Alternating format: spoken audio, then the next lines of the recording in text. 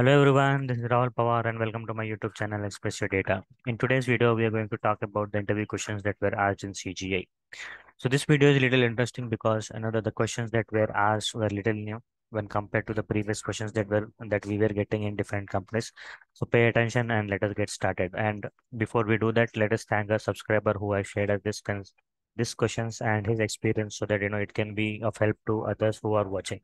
Okay, so I encourage every one of you to please share your questions and scenarios so that we can build a stronger community and help those who are planning to attend. And don't forget to like, share, and subscribe.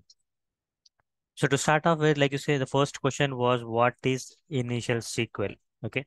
Now those who are working on custom SQLs or those who are aware of how to connect with a database, they might have seen what is this initial SQL or they might know what is custom SQL. Now to show you where is actually this initial SQL or what is this initial SQL, I'm going to connect it to a database here to show you. Okay, and I'm just clicking on this, click on add database, and I'm going to connect it to a database here and my SQL server. Now, when I connect that, we get this pop-up where it will ask us to enter the server name. So right next to that, if you see, there is an option called as initial SQL. Okay, so here you are passing some values to Tableau, which means technically before your actual query is executed, this will it will take values from this, like say name itself little initial. So generally in real time it will be to pass your environment variables, like say you want to assign some designated path information, like to which schema, to which directory they all belong to, then that we can specify here, and at query level we can directly hard code the standard query, and here we'll be passing those variables, so that just we if we change the details from here, it will directly point it to the respective environments. So that was one use case that we can talk about in interview. Now once you connect this, so it is regular process from there. Just click on this. If you're writing anything, just write it here and then click on general, and then we will sign in, and then we will take this custom SQL and execute it. Okay. Now, if there are any values that it needs to take, it will take it from our initial SQL. But here, like say for example, I'm just writing select star from EMP, or rather, I'll take EMP and simply drop it. Okay. And I can even convert this into custom SQL. Now, this is how our query is being generated. Now, if you see here, there is certain path here, from this dbo.emp.emp, somewhere it is coming the dbo. So this is a static path, right? So if at all you want this to be dynamic and you want this to be take from somewhere, then at initial SQL level, we can pass values here so that next time when it connects, it will directly connect to that path and get this table information from there. So that is how it will work.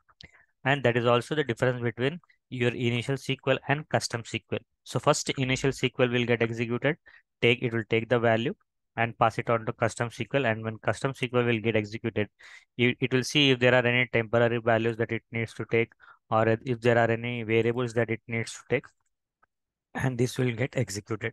So that is what is in the first question and the second question. So I hope you are very clear about this. Very interesting question, and just please remember about this. So generally, if you have worked on real time, you will answer this without any issues. But all see majority, of the students are currently practicing with the text file and all. So they might not be aware of all of this. So just learn about that. Now next question is, have you used Python with Tableau? If yes, then how can you integrate? Here, what I'm suggesting is, maybe using Python with a Tableau is a very, rare case. Very few will get opportunity to integrate Python and Tableau. But what I would like you to do is at least tell them how you will integrate.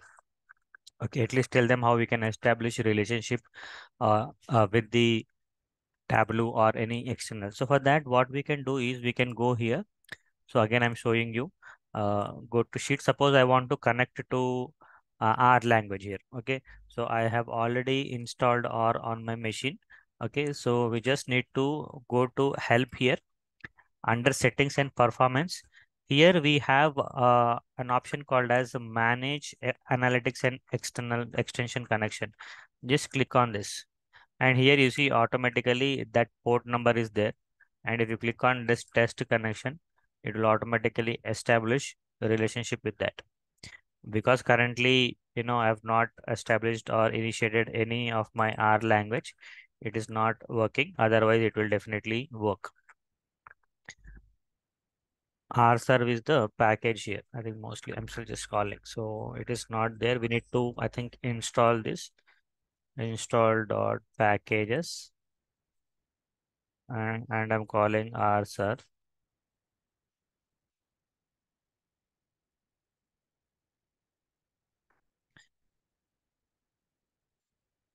CRP. So once we like, there are certain steps which will invoke this package. So RServe is a package which will technically, which is required to, make connection with your Tableau. So once this get activated, okay, I was just calling our server here.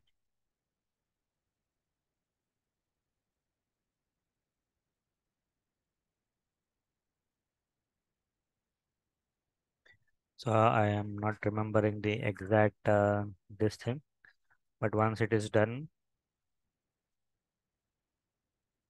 it will automatically establish. So once you click on test connection, you will get the activation symbol, and that is how you can establish uh, the connection with R. So this is at your desktop level. So once you go to server level, you might also need to set up there.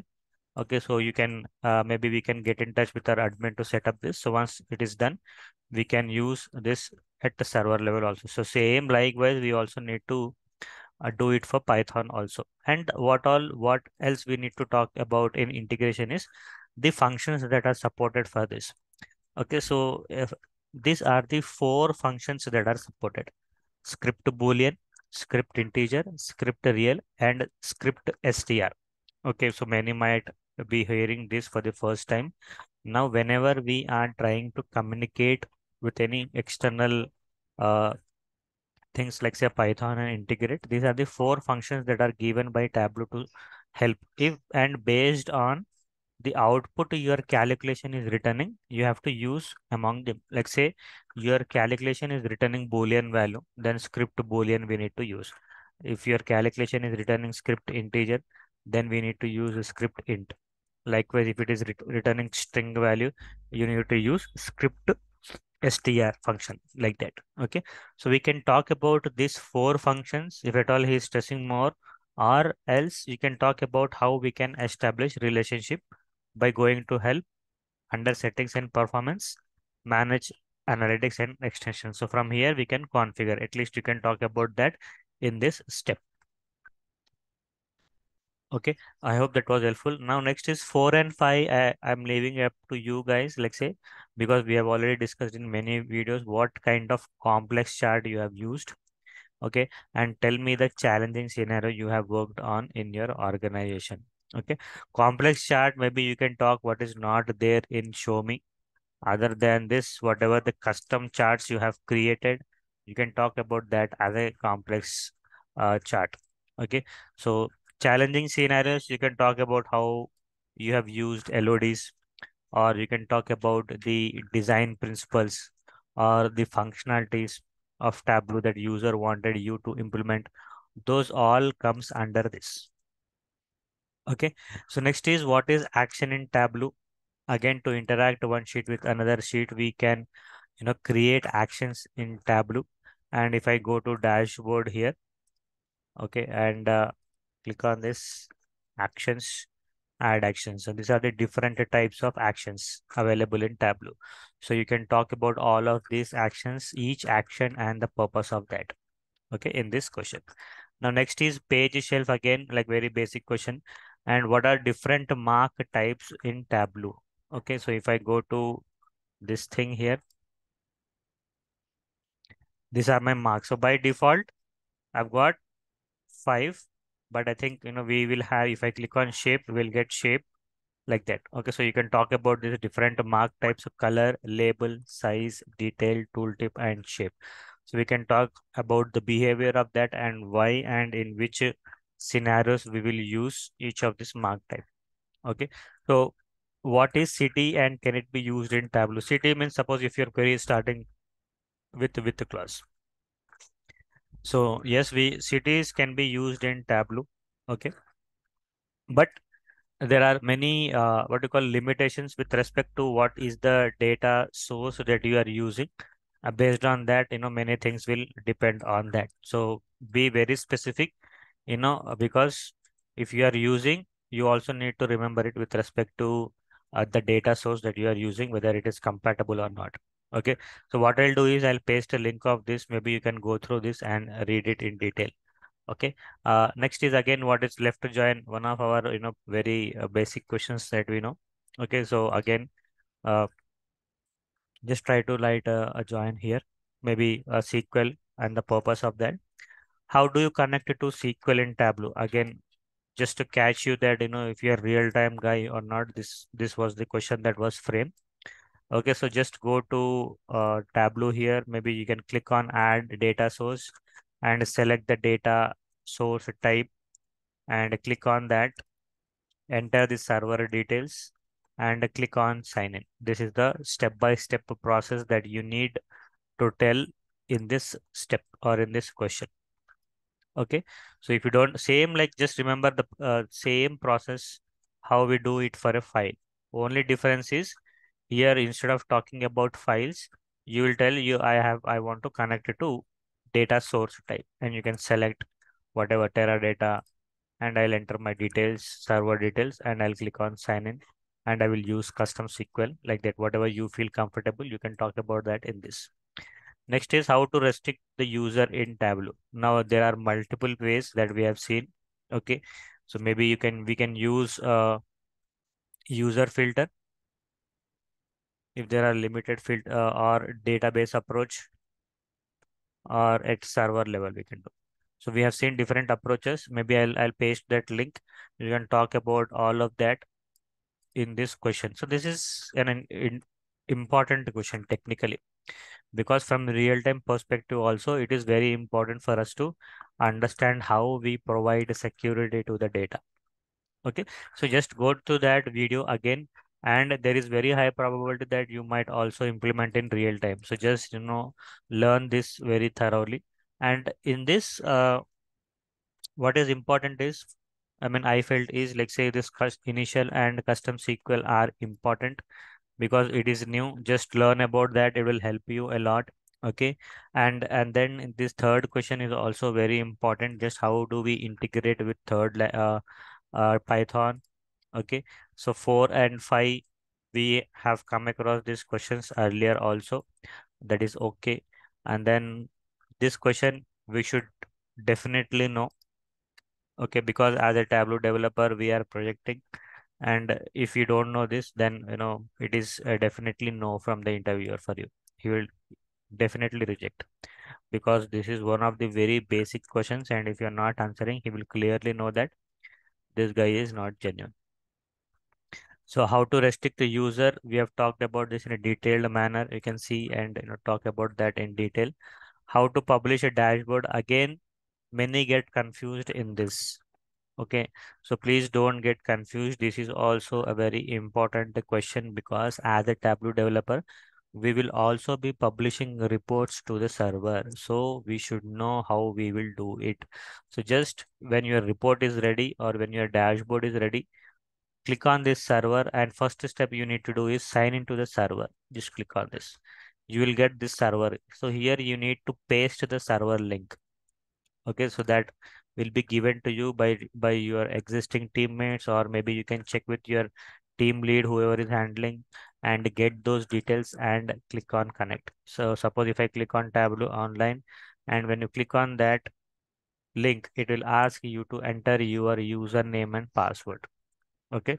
So once you enter that, like with that you will get, once you enter that, it will take you to the server that you have access, and then it will start publishing. Maybe in my server playlist I have shown you that. You can watch that. So like that you can connect to multiple servers here, and then you can publish to any site you want. So same way you can also save your work to Tableau Public also. So just remember these two things when it comes to publishing workbook. Publishing to your server means signing, and publishing to Tableau Public means just click on server, and there is clearly an option called as Tableau Public. Maybe you can directly select options from these two: save to Tableau Public or save to Tableau Public as, and you can save the work. But only difference, just remember that your data source is of extract whenever you are saving the work to Tableau Public. So live connection will not work. That is about publishing dashboard, REST APIs, and Power BI. So Power BI, I'm just ignoring. REST APIs are technically used to access your database, Tableau server, your Tableau cloud, and manage it. That so that is the application. No, that is the API that will help you in all of that. So in managing all of that. Okay. So I think that's it from my side in this video. I hope this video was useful. If it does, don't forget to like, share, and subscribe. See you in the next video. Till then, have a good day and bye bye.